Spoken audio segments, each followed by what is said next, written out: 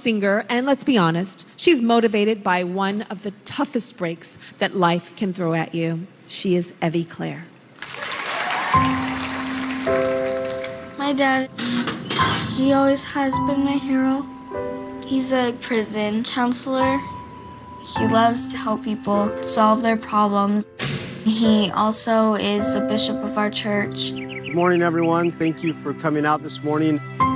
About a year ago, my dad was diagnosed with stage 4 colon cancer. He was only given a 5% chance to live. Even though my dad is really sick, he still works. I don't get scared of dying.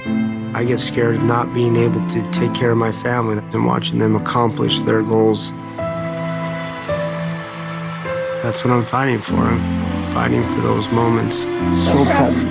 Best day ever. Now, more than ever, my dad inspires me to do what I love, which is singing. So every time I sing, it's for my dad.